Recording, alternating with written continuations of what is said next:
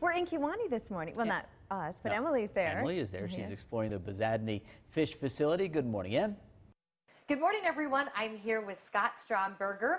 We're out here at Besadny Fish Facility in Kewaunee, and they're getting ready for the Salmon Run. Scott, for people that aren't aware of it, what is the Salmon Run?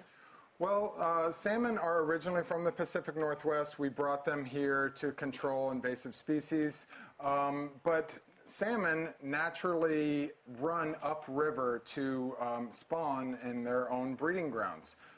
Here in Wisconsin, it would be the Kewaunee River. Also, other tributaries of Lake Michigan, they come up to spawn as well.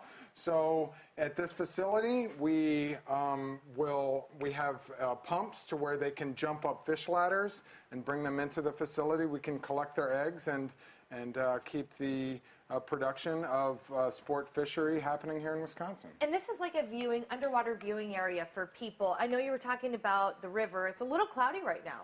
Yes, I mean, with all the heavy rains and the runoff, you know, the Kewaunee River watershed is over 90,000 square acres, so it's a lot of land and to, you know, run off a lot of nutrients, mainly clay particles. So that's why the water is so cloudy right now. And when you have your open house Saturday, October 4th, people are going to see it a little different out here, right?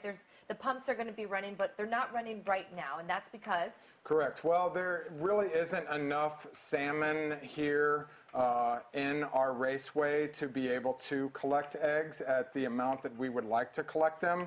So we're keeping the pumps off here for a couple weeks. We're going to kick them on at that time, and by that time there'll be plenty more salmon to be able to do that process. They just have to wait. Exactly. They're just going to hang out and enjoy the current. So what are people going to be able to do at the open house on the 4th? So we have a lot of different activities. One is we're going to be collecting eggs from our Chinook salmon here on that day, Saturday, October 4th. We will also have all kinds of activities for kids. They can do fish printing on t-shirts, build their own spinner lures, fly tying demonstrations.